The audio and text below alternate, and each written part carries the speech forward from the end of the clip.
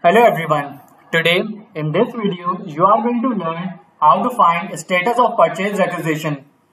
We can find out status of purchase requisition using SAP transaction code ME5A.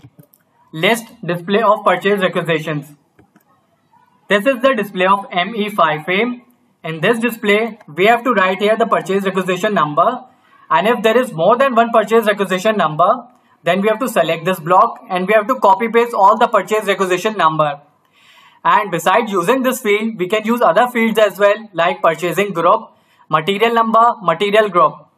And in case of sort indicator, we have to select all the indicators so that none of the purchase requisition which we are looking for is missed.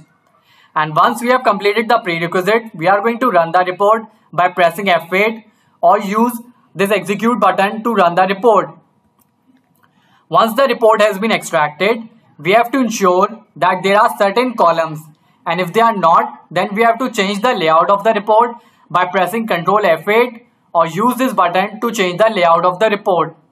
And the name of those columns are release indicator, purchase requisition processing state, processing status, deletion indicator. Now we will understand each of them one by one as how they will help us to identify the status of purchase requisition. If your release indicator is 2 and purchase requisition processing state is 5, then it means your purchase requisition has been approved, and processing status will show you either K, B or N. K means that a contract has been raised, B means that a purchase order has been raised, N means that it is in process, either a contract or purchase order will be raised. Similarly, if your release indicator is X and purchase requisition processing state is 3, then it means your purchase requisition is in process. Whereas if your purchase requisition processing state is 8, then it means your PR has been rejected. Now to the final indicator, deletion indicator.